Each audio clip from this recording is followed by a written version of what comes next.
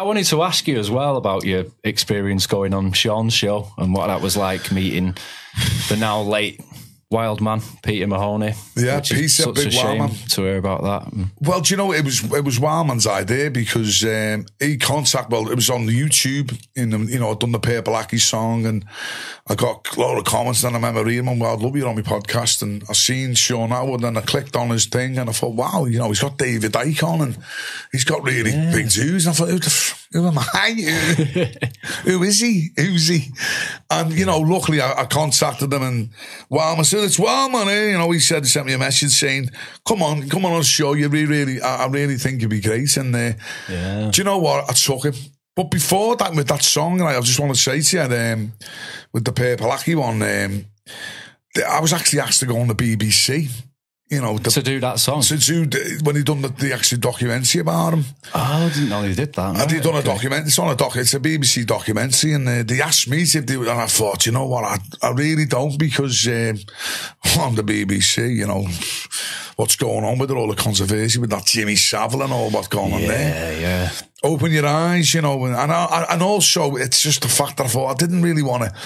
It was a joke in the garden, and I did. And then going on the BBC, I'd probably get a witch hunt, and plus, Aki's not that soft, he probably want to sue me, And you said he's quite a big guy as well in real life. Well, he is. He's nearly 7 foot. He's like a Tyson Fury. That'd be a strainer, wouldn't it? It cracked me up in the part of your song where you said, if he gets the wind, I'm taking the piss. Yeah, it's it. I mean, it is.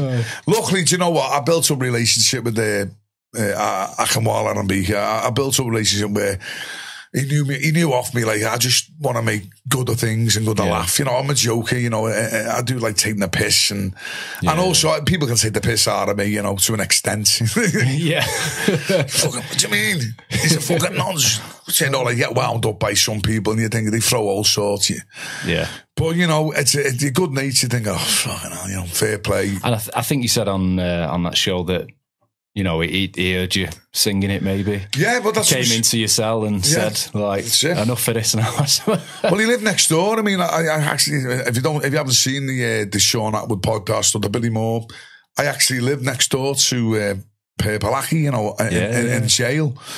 Yeah. Which was mad, because I didn't know that he was next door because I was already on A-wing and I was on the cleaners, it's on the basements where you walk in. It's pretty, it's a good little job if you be a good boy and you do your things to stay off whatever. And, you can get yourself like in a clean and then you go to the gym. It's all about getting the gym a day, isn't it? Yeah. Going to the gym a day and getting about and getting out and talking to people and having a laugh and keeping things moving, and that's one thing the cleaners used to do. People I'd clean shite all day. All right, Shard. And, I woke up one morning and I come out my cell waiting to go for your water because you don't have any kettles in there. You just to go and get some hot water. If it was hot, by the way, yeah. When it was run out, you get all the way there with your cup a little drop. No! Yeah. So you're eating out the canned water then. It's on the top with a bit of coffee. Oh, better than the bog waters, but anyway, so Purple Aki then come out. I was just like, fucking hell. And I just knew who he was anyway, because I'd seen him before with our kid years ago, and I just knew, and I was like, and he's just dead like polite. Do you fancy coffee? Just dead like, all right, what are you in for? I was like, fighting and, fucking hell. And in my head thinking, what the fuck am I doing? Don't get to know him. Stay strong. Tell him to fuck off. No, everything's fine. Oh, gee. And inside, not if I've seen this, they're crazy. Yeah, so, yeah. Well, how many sugar you want? Yeah. Well, no, thanks, yeah. Oh, yeah. And do you go to the gym? I thought, here we go. Shit. Here we go. This is his pitch, where fucking hell, he's going to be squatting on me shortly, No! And all of a sudden, but I was trying to say, I was in the army, done 14 years in the Kings, on a bit of boxing, and thinking, fucking, I don't know where my no dad, trying to be like, yeah, all right, well, go and get you some milk powder, get fuck off the pad like that. And lucky for me, it sounds nuts, but luckily, I had a frigging big pad made to myself. Right. The bomber, Richie Graham, from Seacombe. He just doesn't... Nothing really says. He just walked in the pad, like, and me and him used to buzz off each other because we used to have fart wars. I remember saying that with Shaun. Yeah. He just walked in, like, and he's always got to eat. One thing with Richie, he's obsessed with food. He just have, like, cereal, always have cereal, always munching. It's like grazing. You're fucking grazing again, like.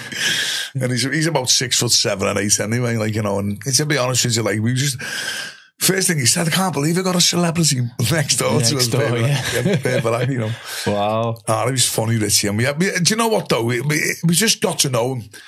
And we cut the shit with him, you know. It's like, all right, Zach, you know, blah, blah, blah. But what does our head in him is that we didn't realise that his job, as I said to Shaun, he was the cleaner. You know. Wow. He was cleaning the showers while people were getting showers. Oof. That's if they did want to get a shower. I'm just going for a shower. They see him like that. With the mop, like, you know, waiting. No. Fucking hell, she used to go in there, didn't you? And he was showering like that, whatever. You know, you're vulnerable. That's where you're most vulnerable, aren't you? You know? Yeah. You think about it, you know, the old saying, passes a soak there, lad. Oops, a daisy. And, you know, it's sometimes embarrassing. And then he'd get a shower then, you know, you're stripping off, you get in the shower and he's like, hey, whoa, what's going on here? Yeah, in your head like that. Just quickly get the soap and you know, you just get on with it, you know. And then, but luckily it's just like, look, I'm fucking, you know, I'm a father, you know, blah, blah. Yeah. You know, the man sort of thing, you know, blah, blah. But I thought, you know, Christ. So you never had any bother with him anyway? No, I really got on with him in a mad way, you know, to say, Sam, like, leave off at me, you know. The thing with awards, you know, people think whatever, you know, you do your best to fucking to try and thing, but if you did anything, then you'd have to do something, you know. I'd have to find some means or ways of fucking getting them back or attacking them or doing. Or I've got, you know, there's lads that I know. I come from a fucking good background of Kingos, you know. There's like 1,000 fucking Kingo warriors who just fucking turn up and hey, you know, there's a mob, you know. I'm proud, you know. That's what you're in and what you do. There's a lot of lads. And the respect that you've gained from people. You just think, just fucking hell, you know, and really, you know, my good nature is like, you know, just get on with it then. You're in there, I'm in there. Yeah. You know, and stuff like that. And, you know, he did help a lot of people, you know, it sounds mad. He was law, he knew all the law, he knew how to fucking, you know, he got lads through cases, you know, with his Archibald law books. He never had the telly. Glastonbury was on. We're all watching Glastonbury, I think it was on Adele done that. Never mind, I find someone like you. And as you know, they zoomed in as fucking his Aki's fucking banner, Purple Aki banner. No way. Glastonbury. No way. I was like, he's living next door to me. Aki, you're on the telly, lad. You're in Glastonbury. They're all knocking on the door. No Never way. Mind, I find. You know, I was like, when I always remember him. Yeah. And leave it out, Jeff. Used to sound like, Jeff, leave it out, quiet, Jeff. I did sing the song, you know, and the thing, you know. In front of him? Yeah, and the type, and he got me, though, he did get me, he put his fucking bastard, yeah. He was, as I said, I was up playing chess, it's one of the pastimes in jail. I've always met a fella called Jed Bailey, yeah, boss lad. Always a fucking great chess player. And we're playing chess, and as I said, I was just talking to him, and Aki's just come in, the pad from behind. It was in the listening pad where you could have toasters and where people felt depressed and talk to the listeners or just get a bit of toast or... Yeah. And as I'm playing chess, Jed just went with his eyes like that. And he just picked me up. He picked me up, mate. You know what I mean? I'm like 17 stone like that. Shit. I was like that in the air going, and he's like, yeah. And he just pile drive me. I got pile drive by you. Timber! No way. But the worst thing is I had me like fucking false teeth, but I didn't have any Fixodent at the time. So as I'm fucking falling, they went in my throat. Oh, shit. It's fucking scary, man. I was trying to fucking fight him off with the fucking thing in my throat, my teeth. Like, you know, I'm thinking I'm going to have turds. I'm going to have my fucking teeth with turds. And the way this is going on. I was in the end, I was like, tap it out, going on. Stop now. Yeah, powerful, mate. You just get you. Wow. So after that, everything was cool. Yeah, he just got off then. I was like, I'm only messing. Oh, all right, you're the daddy. Yeah. All right, because it was all like the king of the wing time, boxing. Yeah.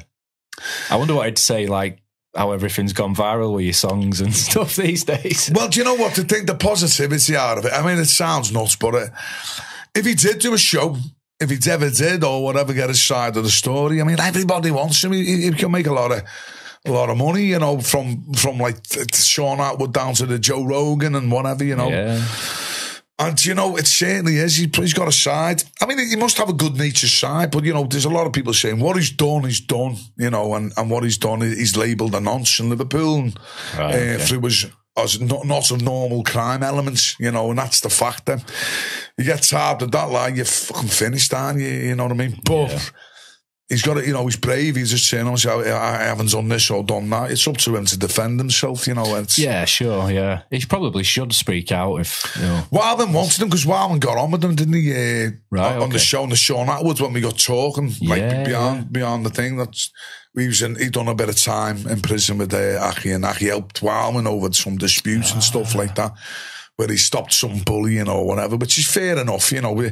And the lads who speak of that, they had no qualms to them, so in their heads, they think, well, he's never done nothing to me in that realm. Of course, that's how it is sometimes. So people just go, listen, he's done nothing to me, so I don't even want to talk bad about him. Yeah. You know, in that mad way. And I agree with, you know, that's where we're going with this conversation. We're thinking, well, he's never done nothing to me in that way, but, you know, what you hear anything, and that's naughty or that's mad, but let's see how it is, because I got a video the other week, he's on the street prowling again, or he's just standing there.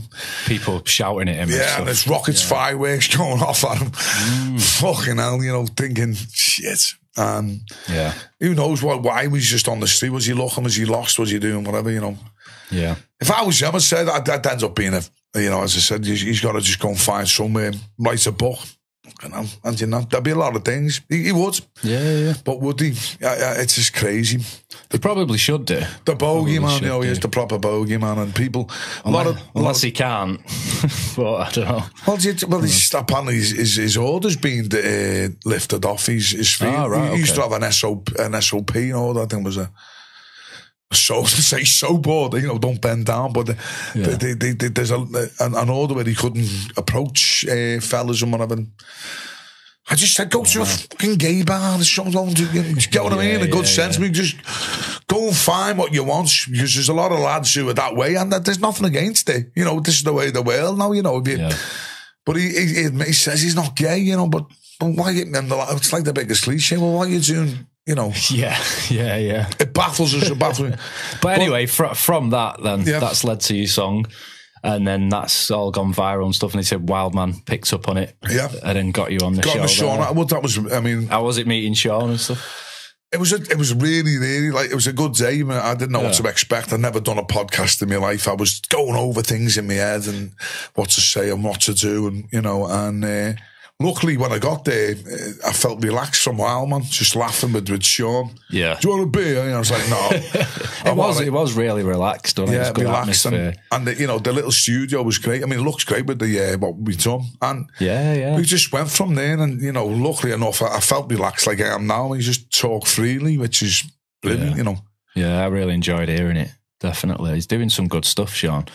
I know he gets a lot of stick, doesn't he, in the internet world and YouTube and stuff, but when you can look past all that, it's just... He's not harsh, you know. Do you know what, Shaun? He's a man of his own thing, because we went through all this with him, and him and Darren G, they all fell out, and then when I was going on, he said, you're going to watch Shaun Attwood. When I got there, because I took a photo, like, I'm with Shaun now, and some lad said, have you seen that thing with what he's done? I was like, I don't know. What's he going on about? And I didn't see it.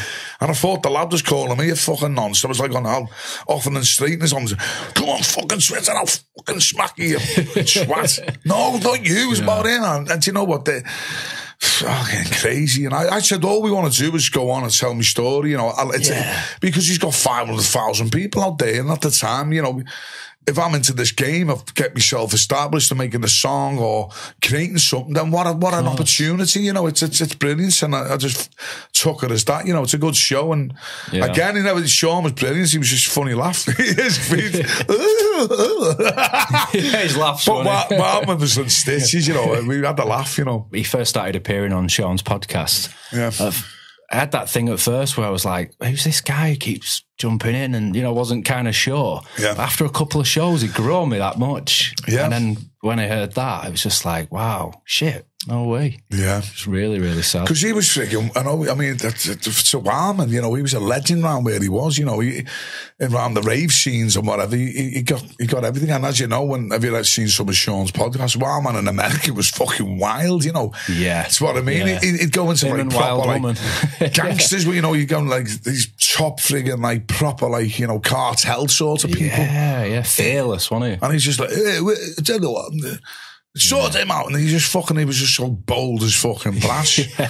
He was, but to say all the stuff they did and the stuff they got up to, when you listen to him on Shaun's show, you got a sense of his moral compass, and he was a good guy, wasn't he? Very good guy, full of heart, you know, he'd help, you know, he'd help anybody, which, it's just, that's where, you know, when you come across a person that either in or out, you know, if you're out and you're outgoing, you want to meet people, you want to communicate, and, you know, he was that person. And, you know, some of the stories that I got from people that he's done, he helped a lot of lads, and even his charisma, having him sitting there in the darkest fucking depths of insanity, and he's there by your side, especially with Shaun being as like the way he is, you know. Yeah. Spanked up in like Arizona. Chalk and cheese. Yeah. Well, I'm like, fuck off, will you? And then Shaun fucking, there's this fucking 7-foot fella there trying to fucking, you know, poleaxe me over something, and he's like, hey, and you know, and he'd go, you know, he'd have it. He'd go all the way. I'll fucking bite his cheek, and I'll be like a pit bull, and just like pit bull, the fucking bastard. But Wildman, so when I got on the show, it was great, and it ran really smoothly, and we went through all the subjects of my life, and like this is your life. Right? Yeah, there's some really, really funny parts that have just stuck with me, which I would like you to just whatever you want me to do. Yeah, whatever. Feel free. I'm at your disposal. Oh yeah, thank you. But yeah, it's definitely very sad to hear about Wildman. But he definitely lives on through the podcasts, and I'd urge people to go back and watch the one you did with Shaun and Wildman, episode 131 on Shaun's channel. So yeah, I know. And when it hit me though, I was just like, I was one of the last lads he interviewed, and Shaun did say I was the best one he had, because we really hit it off, the three of us, to be honest with you. Yeah. We could have talked for hours and hours, you know. Yeah. Fucking time we going on here, like we are now, and it was just gutted, and his family around him as well, and that was the time as well, and Shaun was getting loads of fucking thing, and I was getting told, don't be on his channel, don't be subscribing. I just couldn't find my feet or fathom things, you know, going with whatever. And my gut said, well, listen, he wasn't underage. He was just a whatever, you know, and he's a single fella. Come on, it's just a sex act, you know, how many people go out and dress up as that. But, you know, I don't know the ins and outs, what goes on, but they're all agely consented, you know what I mean? Yeah, of course. So whatever happened in an after party. But Wildman himself, it was his show as much as Shaun's, and it was him who invited me anyway. So I'd say to them, I got invited by Wildman, you know. If Shaun's this dark figure, and you know Wildman's there, I'll just find out myself. Yeah. And ever since then, you know, Shaun's always been polite. I can go on anytime with Shaun. Yeah. And would you do a part two? Yeah. The part two's there. And I think at the moment let's just gather things as it goes. You know, I think I heard they've got a new studio in Liverpool as well recently. That's cool. Yeah. I mean, I've got Shaun's number, and I mean, somehow we always have a laugh in that, you know, and over things. So yeah, that's just, I've got to gather more like stories, because you know there's that many what's going on now. I mean,